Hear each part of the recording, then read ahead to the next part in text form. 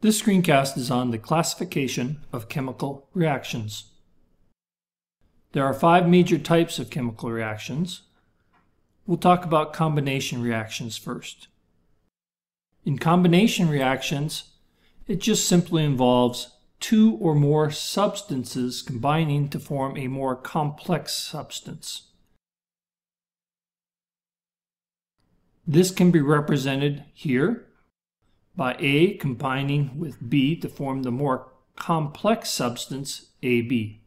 A can be an element or a compound, B can be an element or a compound, and it forms the combination AB. Here are 3 examples.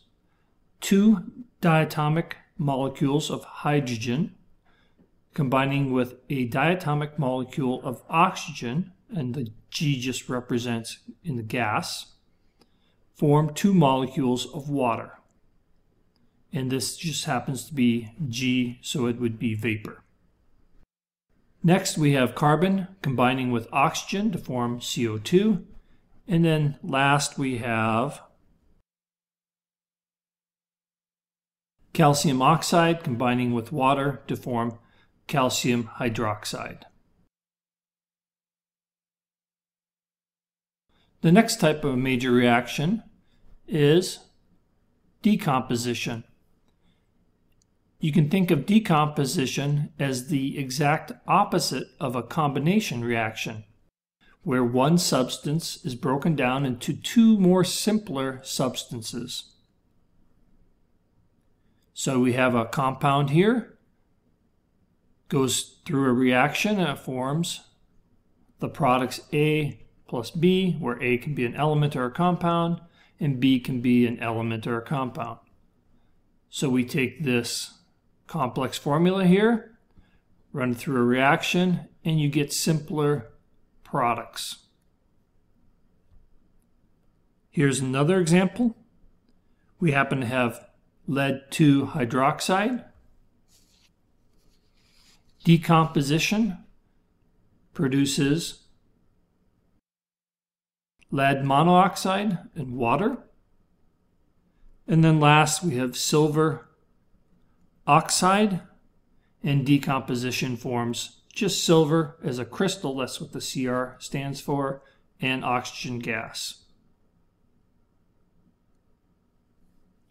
In a single replacement, a neutral element becomes an ion as it replaces another ion in a compound. So here we have the element, and first we'll talk about the positive ion and then the negative ion replacement.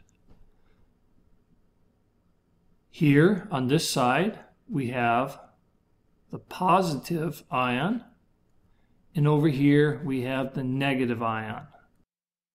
So A is going to replace B, and you're going to yield B as a product and AC as the new compound.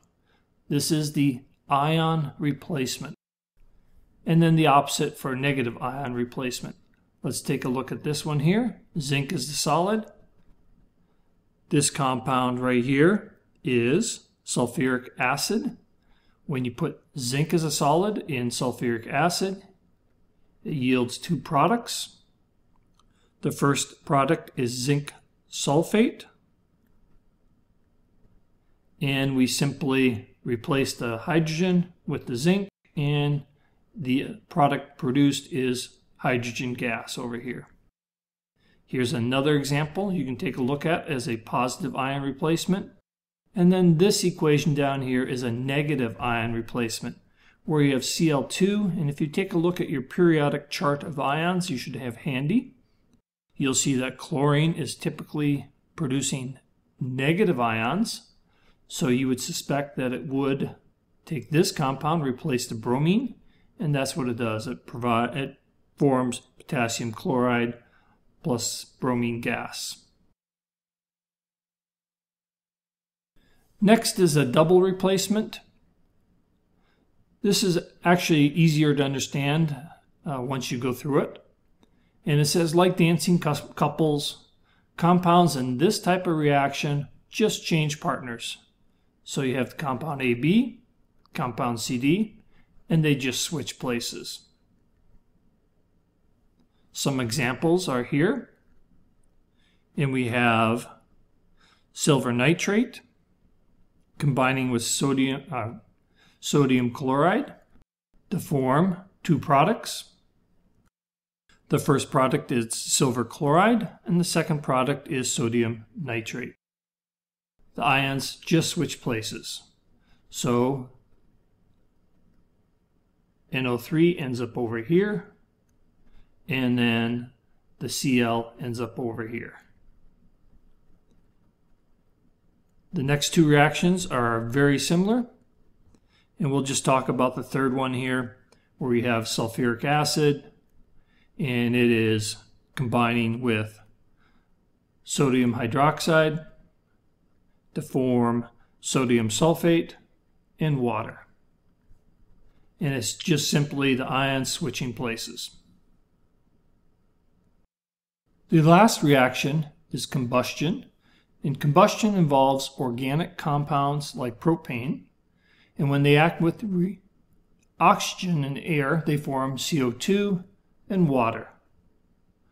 And the reason these combustion reactions stop is all of the oxygen is used up. So you have a hydrocarbon, you have oxygen, and it forms CO2, which is carbon dioxide, and H2O, which is water. Here's your alkanes that you should be familiar with. You have methane, ethane, and propane.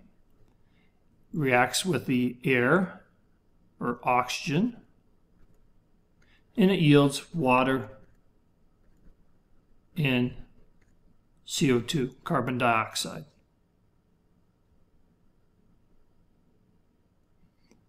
Thank you for watching this screencast.